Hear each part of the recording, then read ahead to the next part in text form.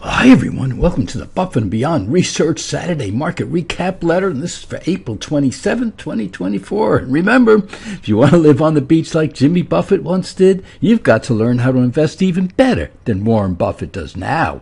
And this week, well, the market went through what is probably a bottoming process, which usually confounds just about everyone. And Thursday, the market was in horrible condition as Meta's forward guidance was not what the market wanted. But then Microsoft and Google came to the rescue and led a great Friday rally. It's all to the end of the month, which is usually bullish for the overall market. And this week's stock analysis video, well, Google rocked the market with great news and helped propel this market up nicely on Friday. Google itself is up over 10% for the day, and the tech sector is back on fire. The semiconductor sector is just rocking it. Now, our ETF video, tech, semis, and the QQQs are all sending us buy signals. We are removing some of our hedges and buying more Microsoft. And let's look at the S&P 500. And as we are writing this, which is just before the close of the market, we can see where the market came down and just had a punishing 6 or 7 days in here where it just kept falling and falling. Then it went up, and Thursday came back down, and look at this. But it didn't even touch this bottom line once again. And then Friday, with the news from Thursday about Microsoft and Google, the market just took up, and now we are sitting on the 20-day moving average right in here. And down here, yep, we can see this indicator starting to turn up.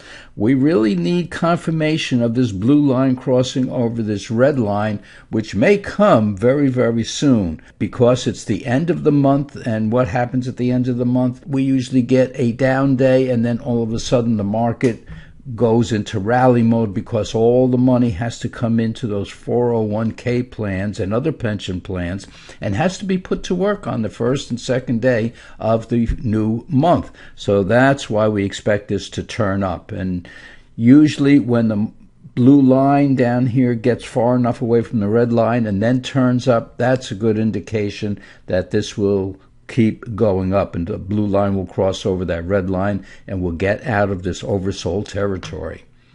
And then when we look at a larger chart of the S&P 500, we are looking at the decline in here, and then the move up to the 20-day, this green line, 20-day moving average, came back down again almost to touch this level. Well, it did, below, just a little bit below the 5,000 level right in here. But up here, this indicator came all the way down, touched this bottom line, went back up, and then Thursday, when the market came down very, very hard right in here, this indicator did not move very far down. And then Friday took off and is now sitting at that mid-line there, and that's a good sign, folks. And down here you can see it even a little bit better, where this black line wants to go up and cross over that red line to the upside, giving us an intermediate term buy signal as soon as it does. And when we look at the QQQs, we're seeing the exact same thing. They almost look identical. And we can see the QQQ is above that 20-day exponential moving average, turning up. And then down here, we can see that turning up of the intermediate term indicator. We want to see that black line cross that red line. And with the Dow Jones Industrial Average, well, we actually see this black line down here crossing over that red line. So the Dow is not up as much today as the QQQs and the S&P 500, but folks, it's up nicely, so that we'll take whatever we can get. And for portfolio protection, well, last week our April, which you don't see here, our April put expired, and we went out and bought the January 19th SPY 425 put. And so this is about $140,000 portfolio protected with 3 puts, which is what we need for that size portfolio. And notice how we stagger them out. So if the market starts going down, and it usually wants to go down around options expiration, so some of our insurance will just disappear, and insurance gets very, very expensive at a point like that. That's why we go out for 3 months and keep it nice and organized so that we'll always have some protection on. So folks, we had a very, very, very tough week this week. The market was in the bottoming process, which really affects everybody because you get an up day, you get a down day, you get an up day as it goes through that bottoming process, and it's very, very difficult.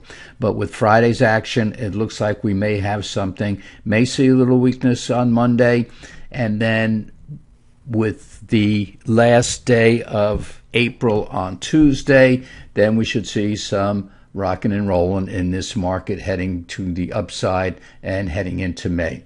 So folks, you go out. We had a tough week, but boy, things are starting to look good. So go out, enjoy yourself, go for a walk, be with your loved ones, have a Sunday dinner with your family. And don't forget, even though you're watching this sunrise on the beautiful Atlantic Ocean, it has calmed down an awful lot since our picture last week. So folks, go out, have a good time, stay safe, and we'll see you back here this coming week.